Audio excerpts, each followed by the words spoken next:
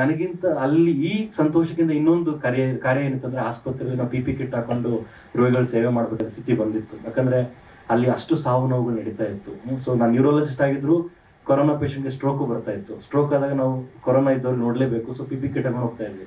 So ಯಾವತ್ತು ನನ್ನ movie stop ಆಯ್ತು ಅಂತ ನಾನು ಯಾವತ್ತು ದೇವ್ರ ಹತ್ರ ಕಂಪ್ಲೇಂಟ್ ಮಾಡಲೇ ಇಲ್ಲ. ಯಾಕಂದ್ರೆ ನನಗೆ ಇಲ್ಲಿ ಇದು ನನ್ನ ಮೂವಿಲಿ ಬರೀ ಅದೊಂದು ಪ್ಯಾಷನ್ ಪ್ರವೃತ್ತಿ ಇರ್ಬೋದು, ಬಟ್ ಇಲ್ಲಿ ವೃತ್ತಿ ಧರ್ಮ ಇದೆ ಅನ್ನೋದು ಒಂದು ಕಾರಣಕ್ಕೋಸ್ಕರ ಯಾವತ್ತೂ ನಾನು ಕಂಪ್ಲೇಂಟ್ ಮಾಡಲಿಲ್ಲ. ನಾನು ದೇವ್ರಿದ್ದಾನೆ ಅಂತ 2 ಸಲ ಲಾಕ್ಡೌನ್ ಆದಾಗೂ ದೇವ್ರಿದ್ದಾನೆ ಅಂತಲೇ ನಿಷ್ಠೆಯಿಂದ ಆದಷ್ಟು ಆಸ್ಪತ್ರೆಯಲ್ಲಿ ರೋಗಿಗಳ ಸೇವೆ ಮಾಡಿಕೊಂಡು ಅದಕ್ಕಿಂತ ಆನಂದ ಬೇರೆ ಇಲ್ಲ. ಪ್ರಾಯಶಃ ಅವರೆಲ್ಲರ ಆಶೀರ್ವಾದ, ರೋಗಿ ಬಾಂಧವರ ಆಶೀರ್ವಾದ, ಇವತ್ತು ನಿಮ್ಮೆಲ್ಲರ ಸಹಕಾರ. ಯಾಕಂದ್ರೆ ನೀವು ಮಾಧ್ಯಮ ಮಿತ್ರರು ಟೀಸರಿಂದ ನಮ್ಮ ಜೊತೆಗಿದ್ದೀರಾ. ನಾನು ನೋಡ್ತಾ ಇದ್ದೀನಿ, ಟೀಸರ್ ಆಗಿರ್ಬೋದು, ಆರ್ಟಿಕಲ್ಸ್ ಆಗಿರ್ಬೋದು, ನ್ಯೂಸ್ ಆಗಿರ್ಬೋದು, ಎಷ್ಟು ಚೆನ್ನಾಗಿ ಅಂದ್ರೆ ಚಿತ್ರಣ ನಿಮ್ ಕಣ್ಮುಂದಿರೋ. ನನಗೆ ಅನ್ಸುತ್ತೆ ನಾನು ಡೈರೆಕ್ಷನ್ ಮಾಡಿದ್ದೆ, ನೀವು ಡೈರೆಕ್ಷನ್ ಮಾಡಿದ್ದ ಅಂತ.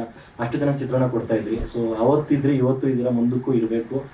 ಒಳ್ಳೆ ಚಿತ್ರ ಕೇಳ್ತಾ ಇದ್ರು, ಒಳ್ಳೆ ಚಿತ್ರ ಬೇಕು ಅಂತ ಇದ್ರು. ಸೊ ನಾನು ಪ್ರಯತ್ನ ಮಾಡಿದ್ದೀನಿ ಆದಷ್ಟು. ಎಲ್ಲೂ ಹೊಲಸಿಲ್ಲ, ಎಲ್ಲೂ ಅಶ್ಲೀಲತೆ ಇಲ್ಲ, ಎಲ್ಲೂ ಅನಾಚಾರ ಇಲ್ಲ, ದುರಾಚಾರ ಇಲ್ಲ. ಒಂದು ಪವಿತ್ರವಾದ ಪ್ರೀತಿಯ ಸಂಕೇತ, ಪೂಜನೆಯ ಭಾವನೆ. ಬರೀ ಹೀರೋಯಿನ್ ಮಾತ್ರ ಅಲ್ಲ, ಅಲ್ಲಿ ತಂದೆ ತಾಯಿ ಆಗಿರ್ಬೋದು, ಸ್ನೇಹಿತರಾಗಿರ್ಬೋದು, ಎಲ್ಲಾ ಸಂಬಂಧಗಳಲ್ಲೂ ಪೂಜ್ಯ ಭಾವನೆ ಇರಬೇಕು ಅಂತ ತೋರಿಸುವಂತ ಒಂದು ಪ್ರಯತ್ನ ನಾನು ಮಾಡಿದ್ದೀನಿ. ಇದು ಎಷ್ಟು ಮಟ್ಟಿಗೆ ಸಕ್ಸಸ್ ಆಗುತ್ತೆ, ಎಷ್ಟು ಮಟ್ಟಿಗೆ ಅದು ನಿಮಗೆ ಬಿಟ್ಟ ವಿಚಾರ, ಮತ್ತೆ ಆಡಿಯನ್ಸ್ಗೆ ಬಿಟ್ಟ ವಿಚಾರ. ಬಟ್ ಪ್ರಯತ್ನ, ನೀವು ನನ್ನ ಕೇಳಿದ್ರೆ ಆತ್ಮತೃಪ್ತಿ ಇದೆ, ಸಂಗೀತದಲ್ಲಿ ಆತ್ಮತೃಪ್ತಿ ಇದೆ, ಸಾಹಿತ್ಯದಲ್ಲಿ ಆತ್ಮತೃಪ್ತಿ ಇದೆ, ನಮ್ಮ ಆಕ್ಟರ್ಸ್ಗಳು ಮಾಡಿರೋ ಪರ್ಫಾರ್ಮೆನ್ಸ್ ಅಲ್ಲಿ ಆತ್ಮತೃಪ್ತಿ ಇದೆ.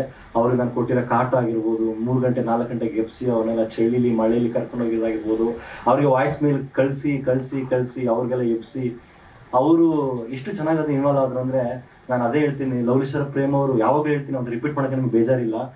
ಹಿ behaved like as if this is his first movie. ಇದು ಮೊದಲನೇ ಪಿಕ್ಚರ್ ಅವ್ರದ್ದು. ನಂದು 25ನೇ ಪಿಕ್ಚರ್ ಅನ್ನೋ ರೀತಿಲಿ ನಾನು ಬಿಹೇವ್ ಮಾಡಿದ್ರು, ಅವ್ರು ಮಾತ್ರ ಮೊದಲನೇ ಪಿಕ್ಚರ್ ತರನೇ ಅಷ್ಟು ಹಂಬಲ್ ಆಗಿ, ಕ್ಯಾರವನ್ ಇಲ್ಲ ಅಂದ್ರು, ರೋಡ್ ಸೈಡ್ ನಿಂತ್ಕೊಂಡು ನಮ್ಮ ಜೊತೆ ಊಟ ಮಾಡಿ, ನಮಗೆ ಊಟ ಬಡಿಸಿ.